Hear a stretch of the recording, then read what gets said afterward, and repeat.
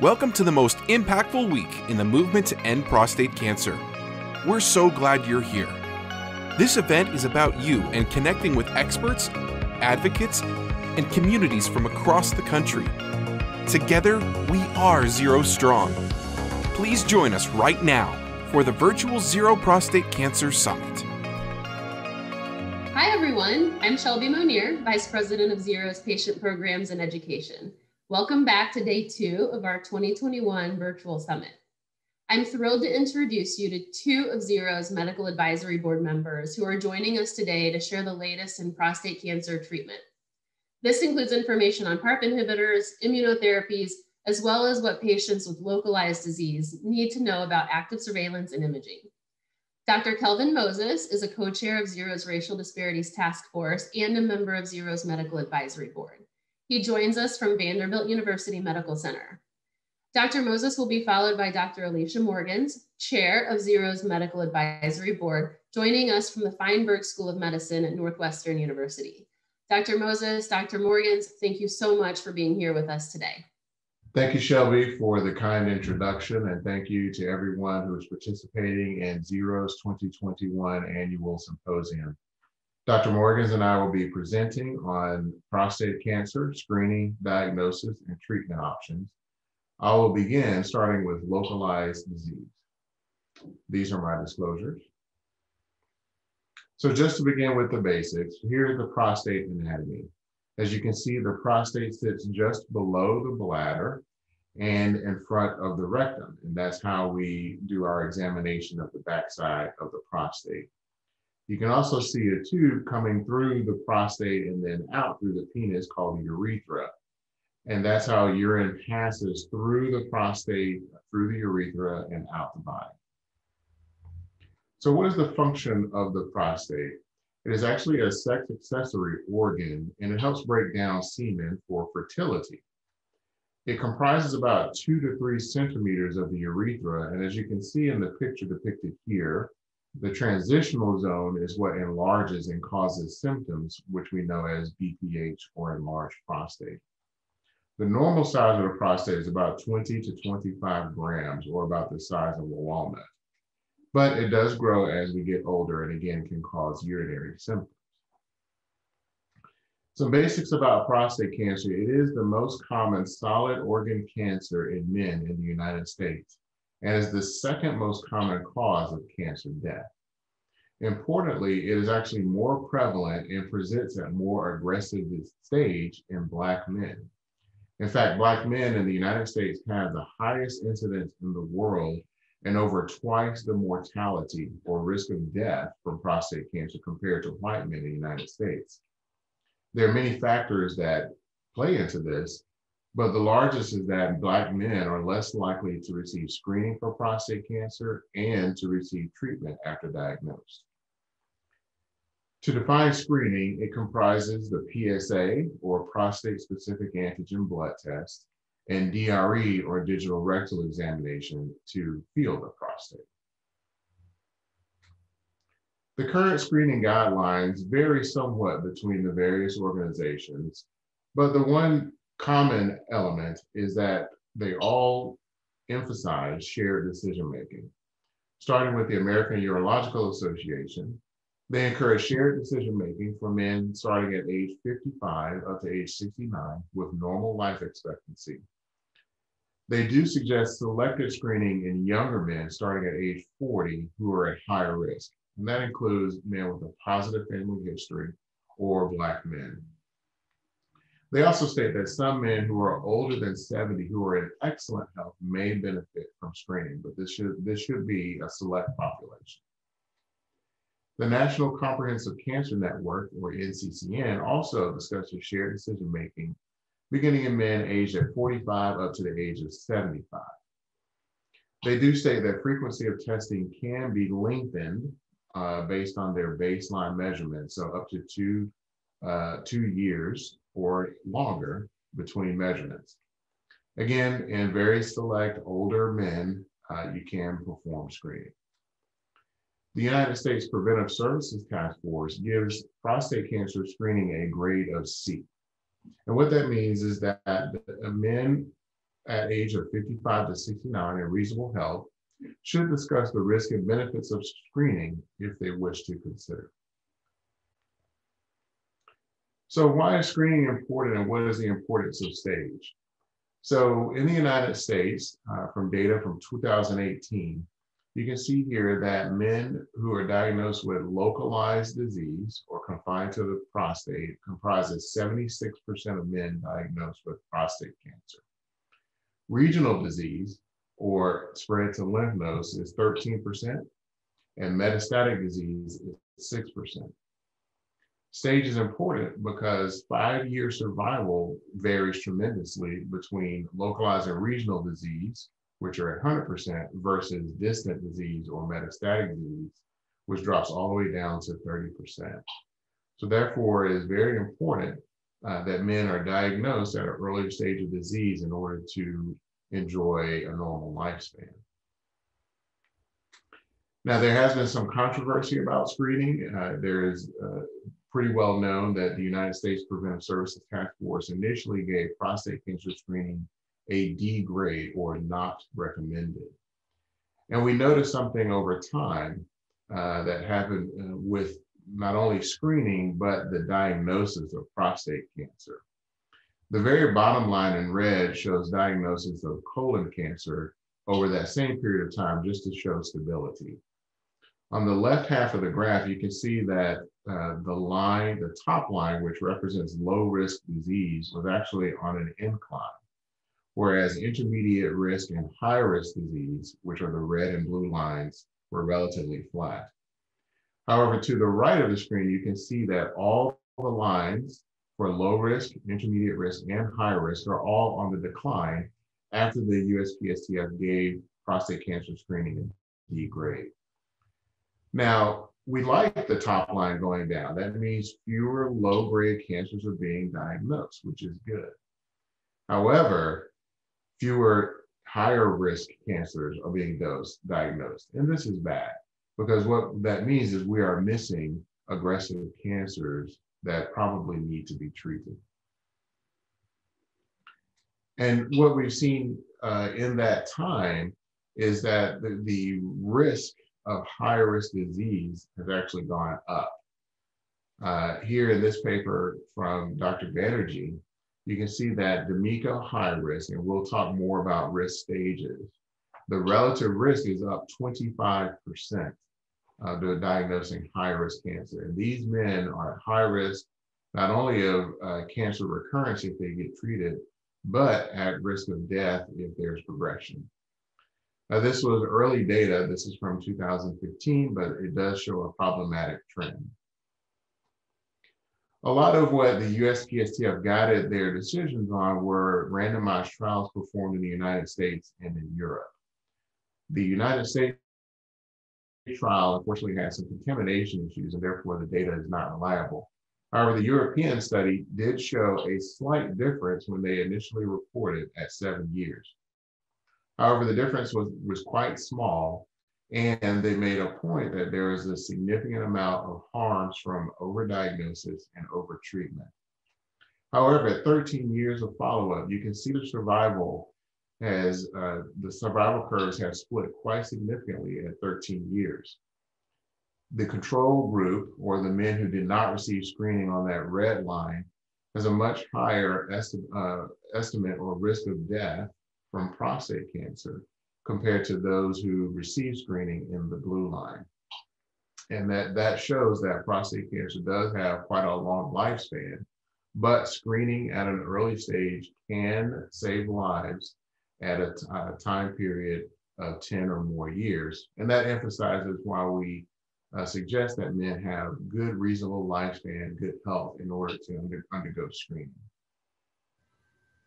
Further evidence shows from the European study that metastatic disease is much lower, much less commonly diagnosed over time. In the far right column, 0 to 13 years, there's a 40% reduction in risk of metastatic disease being diagnosed, or a PSA of 100. And so the conclusion from this paper is that it confirms that prostate cancer screening reduces metastatic disease at diagnosis in the screening arm and precedes mortality reduction by almost 3 years. So what are the implications of screening? The good thing is that with knowledge of screening the appropriate men, fewer lower grade cancers are diagnosed. There's possibly decreased anxiety over fluctuations in PSA levels, and there's less exposure to diagnostic and treatment risks. However, less screening does potentially cause missed treatable intermediate and high-risk disease. It does decrease the opportunity for refinement of screening tools. And although I did not discuss the data, Black, uninsured, and less educated populations actually see even lower screening rates, and thus a high-risk population is at higher exposure for death from disease. Just briefly, I will discuss how the recent COVID-19 pandemic, which is unfortunately ongoing, has affected cancer-related patient outcomes. In this study published last year in JCO Clinical Cancer Information, I show here that cancer screenings for mammograms and colorectal cancer dropped dramatically at the beginning of 2020, and it is not unreasonable to assume that prostate cancer screening had the same effect. Additionally, there was a drop in incidence of all many cancers from the beginning of 2020 through April. And within this line, you can see that prostate cancer, which is the green line at the top, declined. And again, we probably are not diagnosing as many low-risk cancers, which is fine, but we are potentially missing higher grade cancers due to the pandemic. So as we discussed PSA as part of the screening, and many people will ask, well, what is a normal PSA? And there's really no cutoff for PSA where there is no cancer. We've seen people with a PSA of 1.5 that have cancer and a PSA of 20 that don't. What's important is that we take into account the age of the person, size of the prostate, and prior PSA measurements to determine the importance of that particular number. Of note, a PSA of 6 in a man in his 80s is not nearly as concerning as a PSA of 6 in a man of his 50s. If the PSA is concerning, your doctor may recommend prostate biopsy. So what to do if the PSA is elevated? If minimally elevated, repeat in 3 to 6 months to confirm that number. If there's true evidence of infection, a urinary tract infection or prostatitis, then you should give antibiotics. However, if it's significantly elevated, you can consider getting an MRI and or proceed directly to prostate biopsy. How's a prostate biopsy performed? Usually an ultrasound probe is placed within the rectum, just like when the finger is placed for rectal exam. And we do what are called sextant biopsies. We divide the prostate into 6 different areas and then do 2 biopsies in each area. So most urologists now will do 10 to 12 biopsies of the prostate. Now, there are newer technologies that are used for performing biopsy. For men who get an MRI of the prostate, there are two platforms, one called UroNav and one called Artemis, which will actually fuse the MRI images with what is seen by ultrasound in order to specifically target concerning areas. Additionally, if you get another fusion biopsy down the road, it actually records the previous data and you can specifically target a same area again or look for different areas. Now, once the biopsy is performed, the biopsies are sent to a pathologist and placed on a slide. And what they look at is the aggressiveness of the tissue according to what is called the Gleason grading scale. I've X'd out grade 2 because that's not really called anymore. And so you will see as tumor aggressiveness increases, the grade goes from 3 to 4 to 5 for the most aggressive. And what the pathologist does is take the 2 most common patterns and add them together to give the Gleason sum. So, for example, if the majority, if there's cancer, is grade 3 and there's a small amount of 4, then the Gleason grade is 3 plus 4 equals 7. Therefore, patterns range from a Gleason number of 6 to a Gleason of 10. If you remember, I talked about cancer risk stratification. One of the classifications called the DMECO, and it takes into account the PSA, the Gleason score, and the clinical exam or the digital rectal exam, and is divided into low risk, intermediate risk, and high risk disease.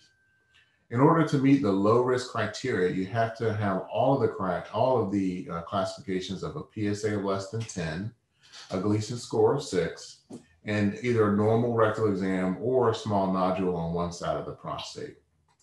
Intermediate risk and high risk then include higher PSAs or a Gleason number of 7 or 8 to 10, or an abnormal exam.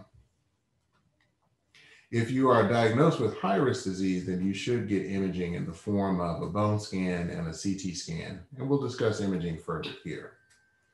So what a bone scan is you receive a radionucleotide that is injected in the vein and wait a small period of time, and then take an X-ray of the entire skeleton. And what this does is determine if there is spread of prostate cancer to the bones. You should also get a CT or an MRI, and this can help determine if there's spread to lymph nodes or other organs.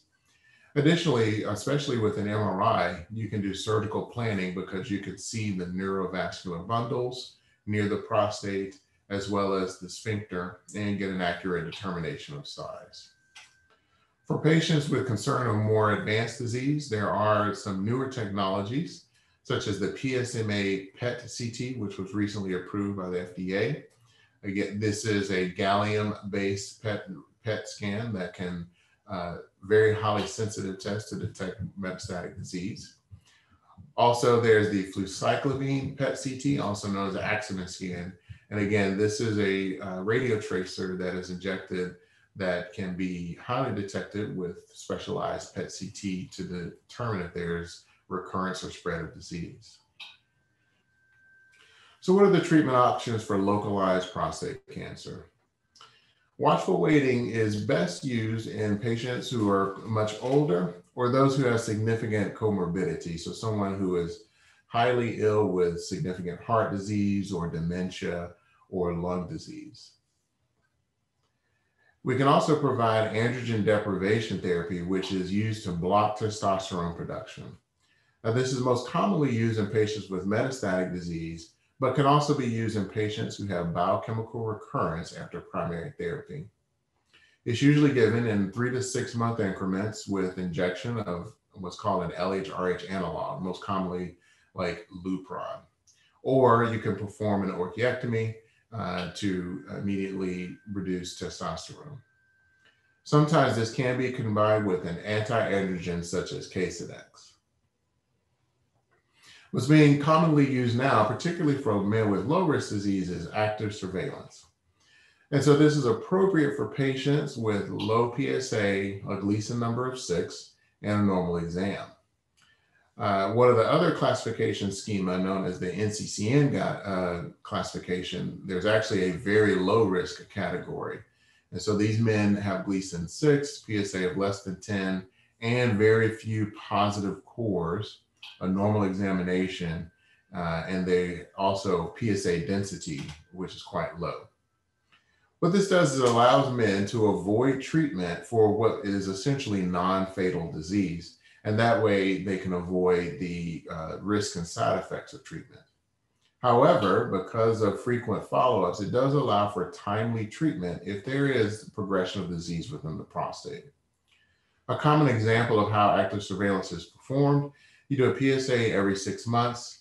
You would repeat a biopsy at 6 months after the initial one, which is called a confirmatory biopsy, and then perform biopsies at every 12 to 24 months, depending on the PSA trajectory. Then men can consider treatment if the Gleason rises above 6 or there's more cores that are positive with cancer.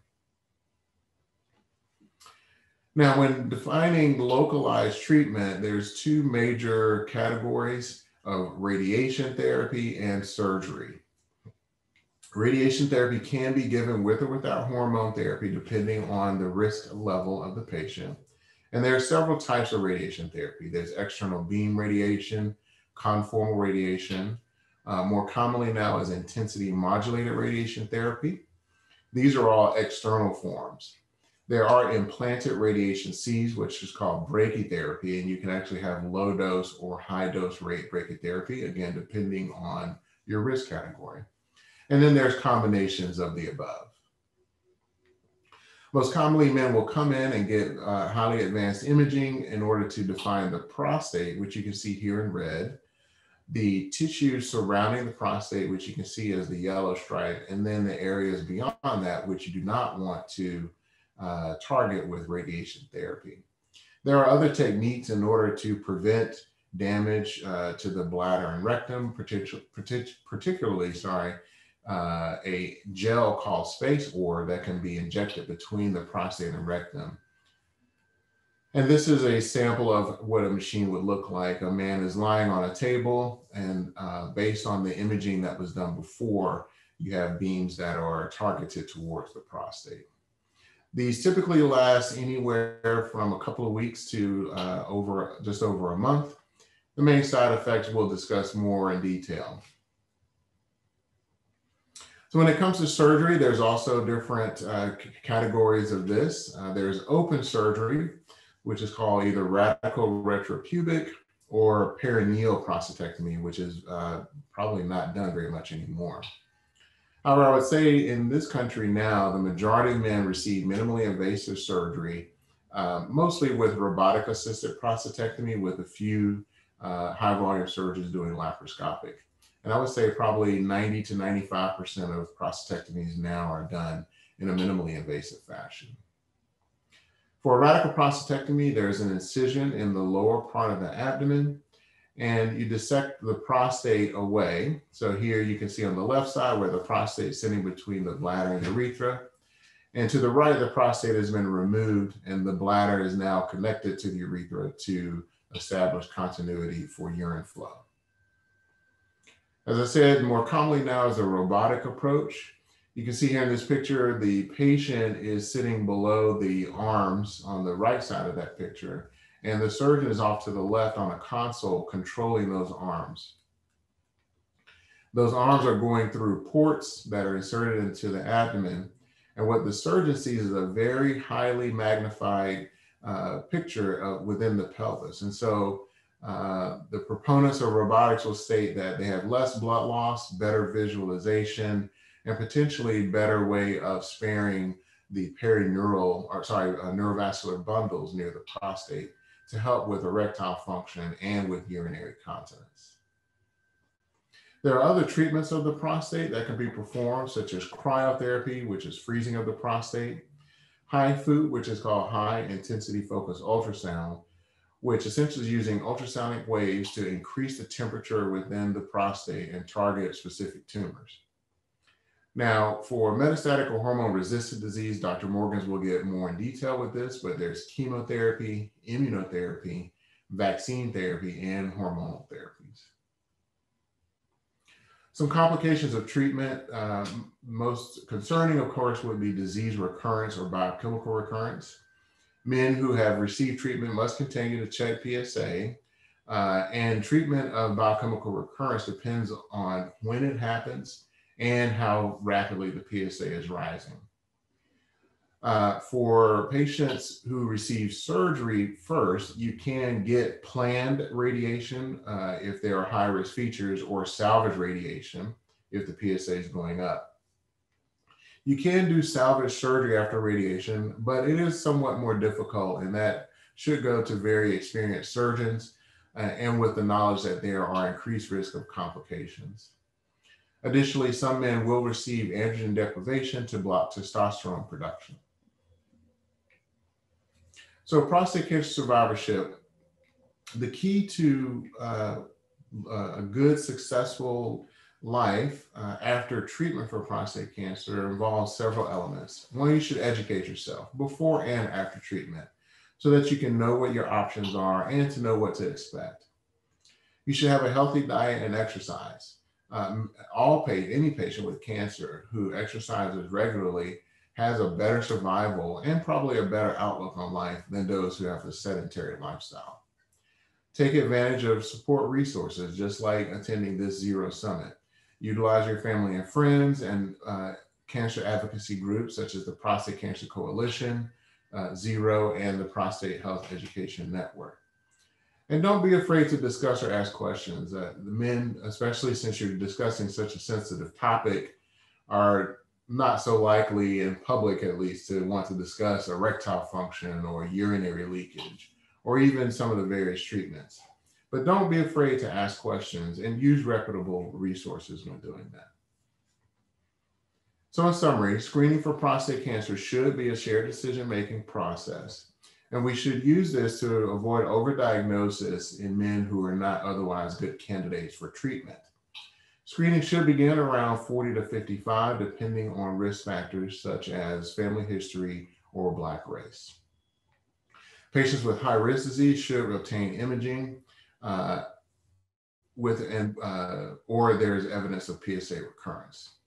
There are several treatments that exist for localized cancer, with the most commonly used being active surveillance for most men with low-risk disease, and then either some form of surgery or radiation for localized disease. There are unique risks and side effects for each of these treatments, and you should educate yourself on those. And very importantly, men should do continued surveillance after treatment to guard against recurrence of disease. Thank you very much, and we'll answer questions at the end. And I'd like to hand over the talk now to Dr. Morgans for her portion of the talk. Thank you very much. Thank you so much, Dr. Moses. I really appreciate that. What a wonderful initial presentation. So here's an outline of what we'll talk about next. We'll talk a little bit about COVID and prostate cancer, which obviously has been on all of our minds, then novel approaches to androgen deprivation therapy, as well as personalized medicine and new approvals, including PARP inhibitors, which happened just in 2020. Then updated survival results for non-metastatic CRPC, including the Spartan, Aramis, and Prosper trials, and then a brief mention of novel radiopharmaceuticals for metastatic castration-resistant prostate cancer, including the therapy trial. So what a year it has been. I think that anyone who's attended the summit before, anyone who's really been in our Zero family, and anyone who's joining now knows that it has been an incredible year for all of us, just as human beings, but also, of course, for people dealing with prostate cancer, for the men themselves, and for the people that love those men. We've had a lot of concern about whether men with prostate cancer may be at higher risk of developing COVID-19, whether men may be more susceptible to the infection of coronavirus or more susceptible to becoming hospitalized or having other complications. And various groups, including the European societies, the American societies, including the AUA, the NCCN, ASCO, ESMO, EAU, and others, have tried to help us understand how to best care for prostate cancer in these challenging times. What I can tell you from our experience and from these guidelines and from the recommendations from societies worldwide is that men with prostate cancer are at higher risk just because they have cancer of developing complications of COVID-19. However, men with prostate cancer specifically among all cancer patients don't seem to have a higher risk of any of these complications. I have had a number of patients with prostate cancer who have developed COVID-19. None have been hospitalized, and thankfully none have had catastrophic complications. And I think that this has actually been the experience for a majority of physicians worldwide. Interestingly, it is wondered whether men who are being treated with androgen deprivation therapy actually may be protected somewhat against the complications of COVID-19. We don't actually know whether this is true or whether it's not, but what we know is that all of us have to maintain our social distancing, maintain our good practices, but men with prostate cancer seem to be relatively okay in the pandemic as compared to everyone else. And so we just need to be able to be sure that we maintain good hand hygiene, good social distancing, and wear our masks, and we hopefully can all be okay as a prostate cancer community.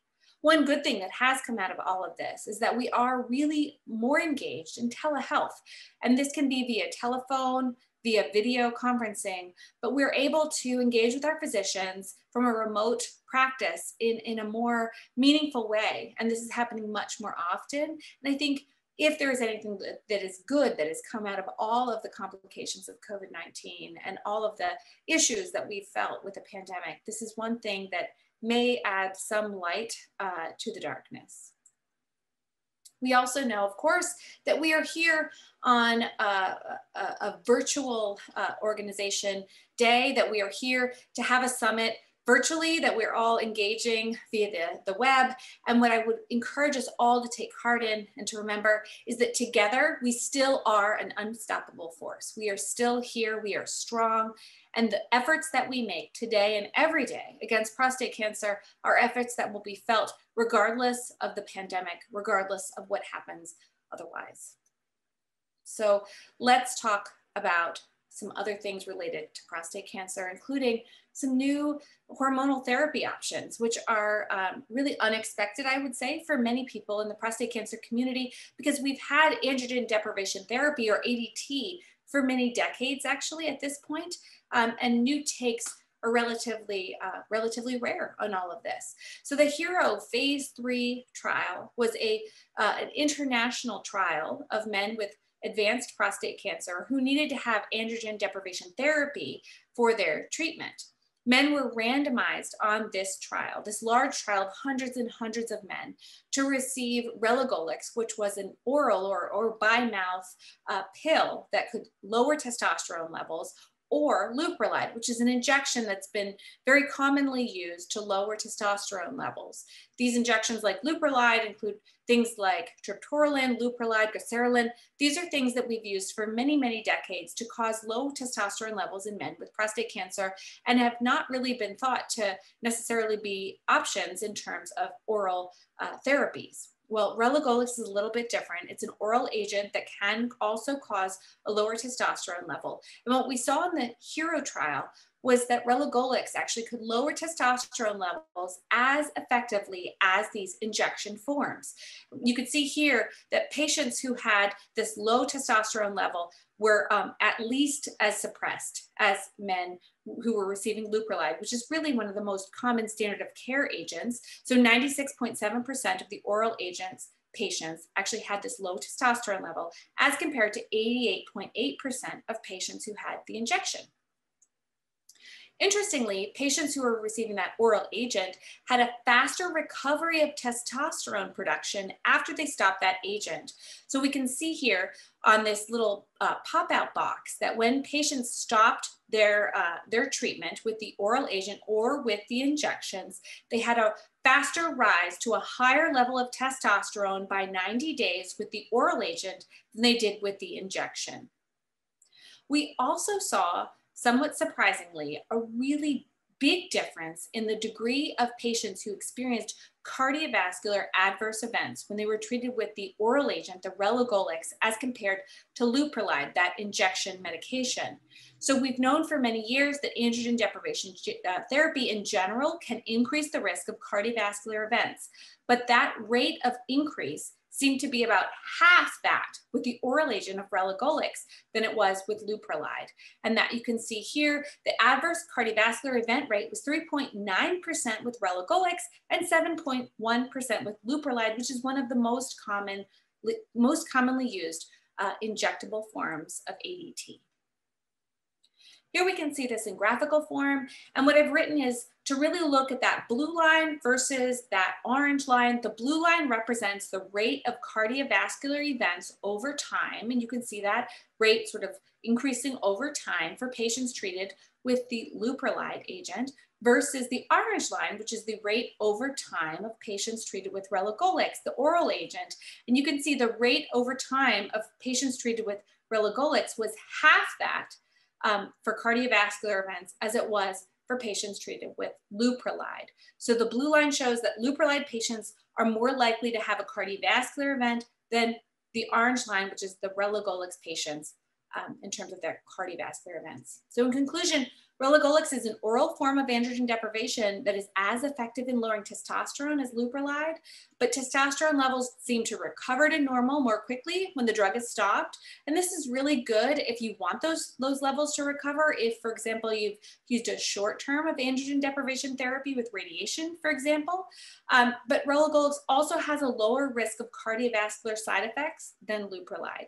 And we believe probably with other injectable forms of androgen deprivation therapy. So just something for us to consider as we move forward as a field.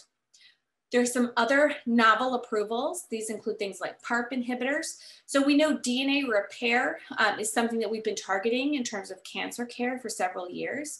DNA is really that instruction manual for cells. It is the code book that tells every cell how to be what it is and how to make the proteins that it needs, how to grow in the way that it does. But DNA is constantly being copied. And as that occurs, errors happen over time. The PARP proteins are proteins that we have in every single cell that help us to make sure that our cells are being replicated properly. They're almost like a component of the proofreading system that is in our cells to make sure that those cells are copied properly.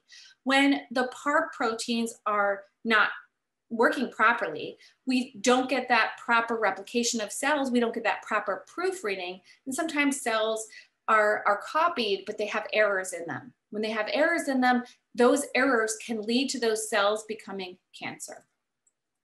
So mutations in these DNA repair genes, and those are things like PARP genes that are our proofreading material, can be inherited.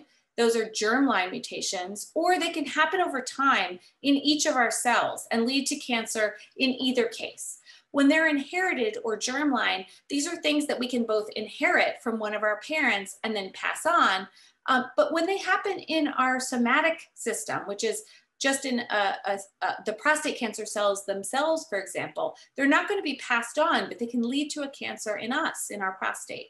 So these are things that we have to detect in order to target, and we have to detect in order to understand why a particular cancer is behaving the way that it does. When they happen in the germline, we can detect this by using saliva, we can use a cheek swab, we can use blood, and we can actually even test the tumor to understand if there is an inherited mutation that is causing that tumor and that is present potentially in all of our different cells.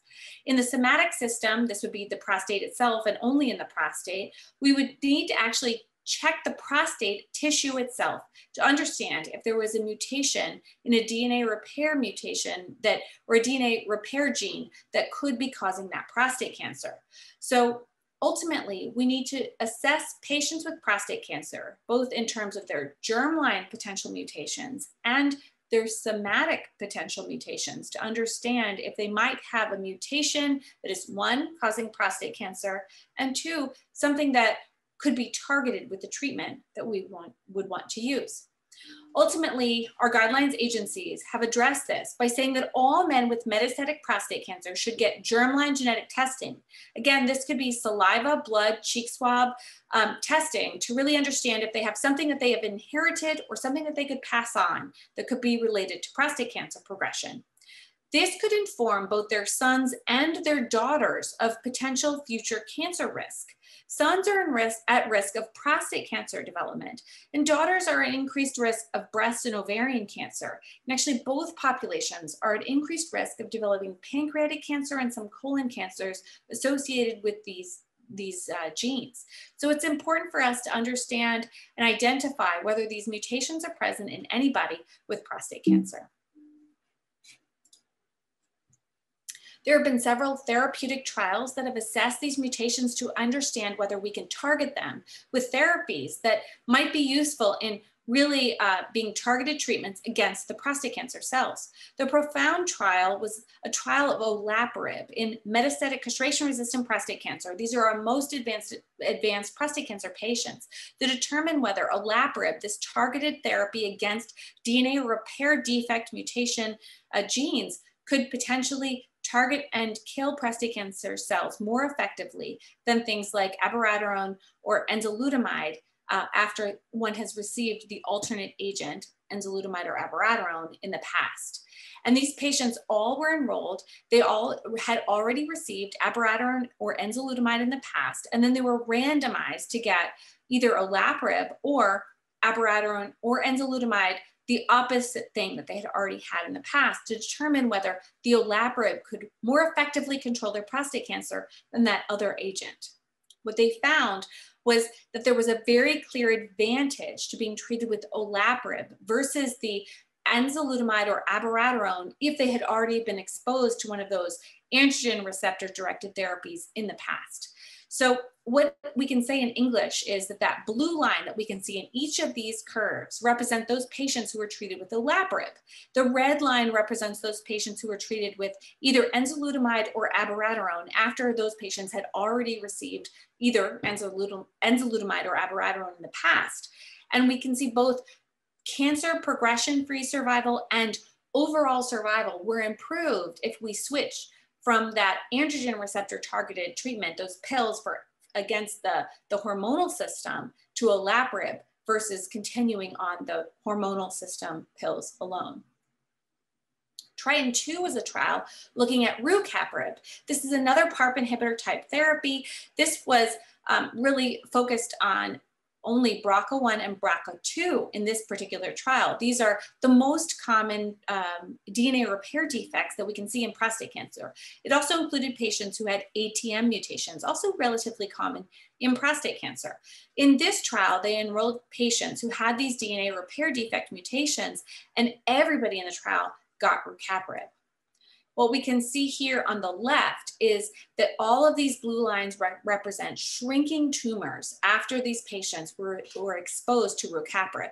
And all of the patients in this trial had metastatic castration-resistant prostate cancer, so pretty advanced prostate cancer, after they had already received abiraterone or enzalutamide and docetaxel chemotherapy, or more therapies if that's what they had already had, but at least those therapies. On the right, you can see these declining lines show that these patients also had a decrease in their PSA when they were treated with rucaparib as compared to no treatment. So really, this is an incredible decrease in tumor size and decrease in PSA when these patients were exposed to rucaparib in this setting. So olaparib is now approved for men with metastatic castration-resistant prostate cancer with a germline or somatic DNA repair gene mutation after treatment with an oral androgen receptor targeted agent. In normal language, that means an oral pill like abiraterone or enzalutamide. And rucaparib has been approved as of May of 2020 for men with metastatic castration-resistant prostate cancer with a germline or somatic BRCA1 or BRCA2 mutation after treatment with an oral androgen receptor targeted agent, enzalutamide or abiraterone, and a chemotherapy, taxane-based chemotherapy. So treatment of men with metastatic castration-resistant prostate cancer with olaparib or rucaparib can stop the cancer from growing. And to know whether PARP inhibitors might work, patients need germline testing and somatic tumor tissue testing. Germline testing is really important. This is testing that can help inform the patient so that he can inform his daughters and sons whether they may have to be on the lookout for prostate cancer or breast or ovarian cancer, depending if they're daughters or sons. And these germline mutations can be passed to children and they can cause these cancers. So really understanding if a man has a BRCA1 or BRCA2 mutation, among others, can really help him inform his family whether or not they need to be having differences or be more diligent in terms of their breast, ovarian, or prostate cancer screening. All patients actually at this time with metastatic prostate cancer should have germline genetic testing. And in addition to this, germline testing, again, what you've inherited, what you could pass on, we also recommend that men understand what's in the cancer tissue itself, because that could still be targeted with these newly approved medications. We also had some updated survival results for non-metastatic castration-resistant prostate cancer.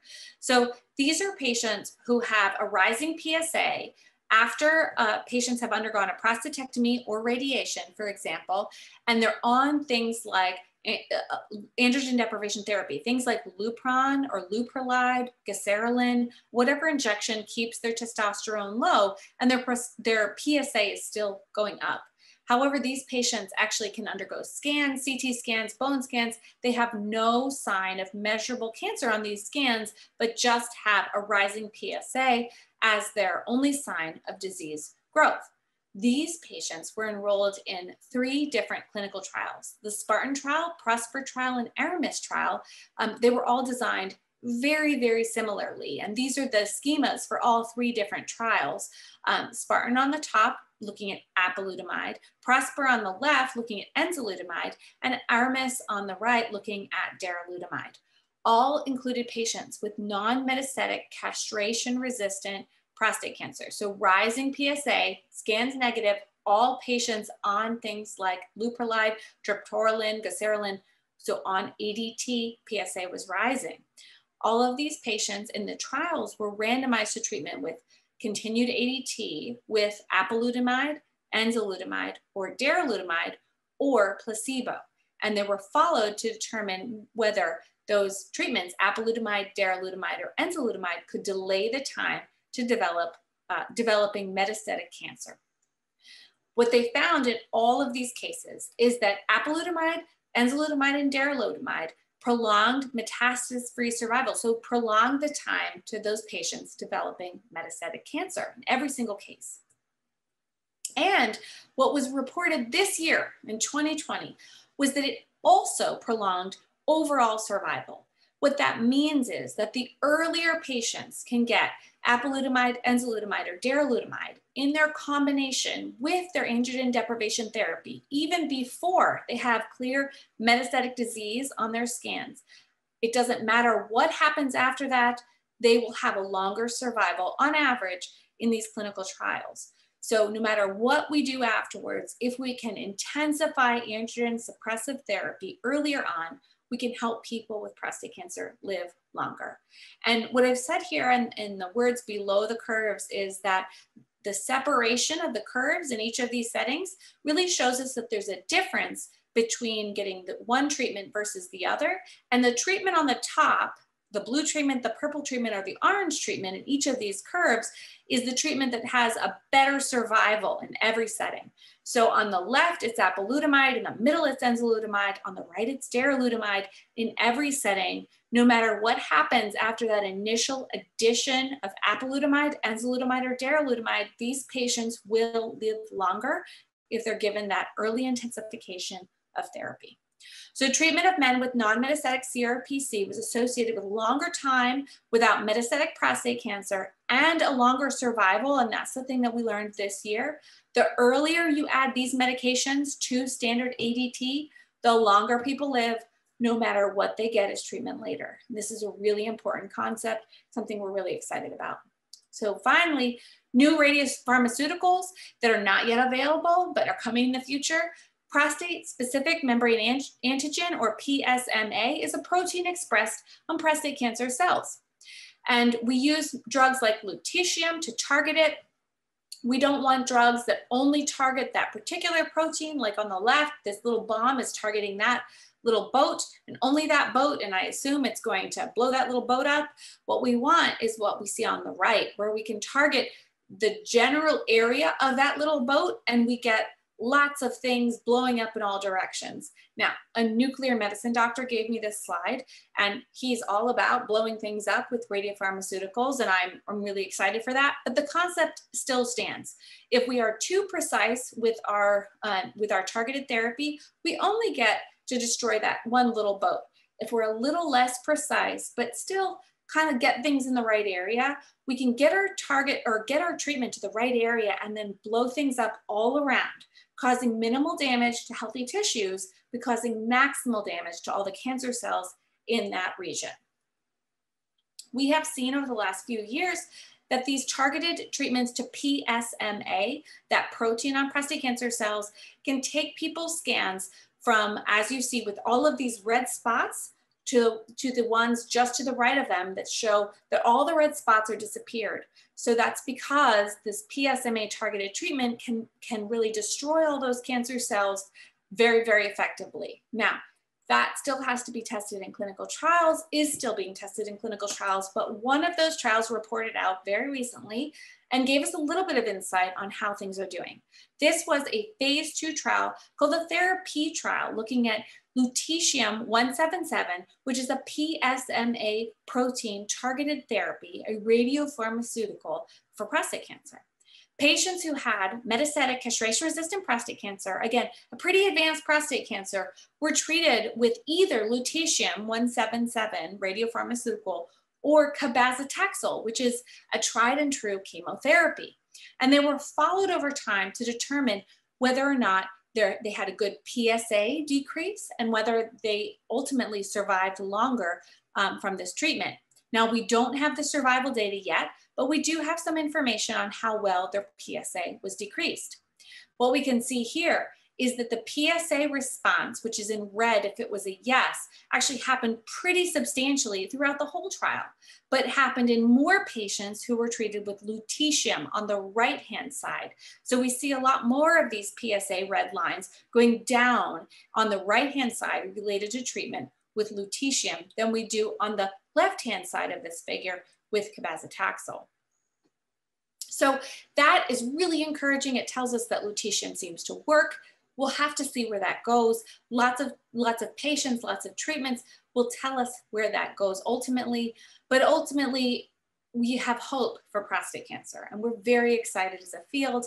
And there's lots to be excited about, as you heard from Dr. Moses, and as I hope I shared with you. New approaches to androgen deprivation therapy, or ADT, include this oral agent for ADT, relugolix, which is associated with not only great suppression of testosterone, but also a faster recovery of testosterone when we want to stop, and lower cardiovascular risk when we compare it with the injection leuprolide. And relugolix was actually approved in December of 2020 for any man who needs androgen deprivation therapy, so these pills are available.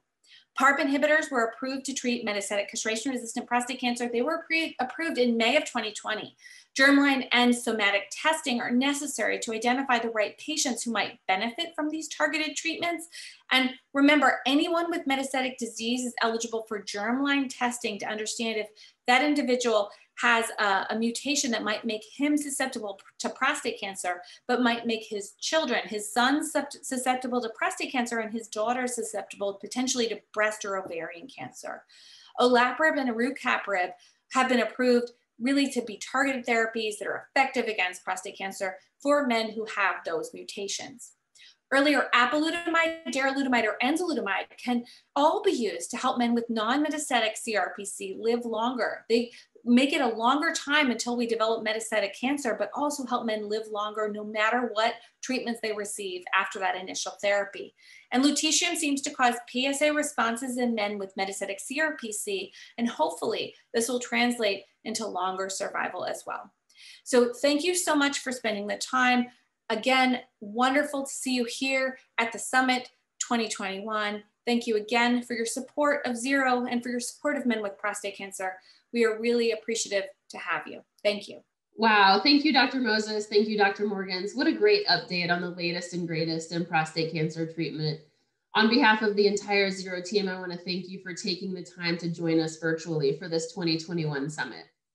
As a reminder to those joining us, Zero's Summit runs through March 4th. We have a lot more presentations coming your way that you won't want to miss. For more information about the Summit and any additional topics, please visit our website at zerocancer.org. Thank you. The issues you care about most are right here at the virtual Zero Prostate Cancer Summit. Please check out the other topics, sessions, and virtual get-togethers in your Summit app. Remember, you are not alone. Join the Zero community to gain support and more information on prostate cancer at zerocancer.org.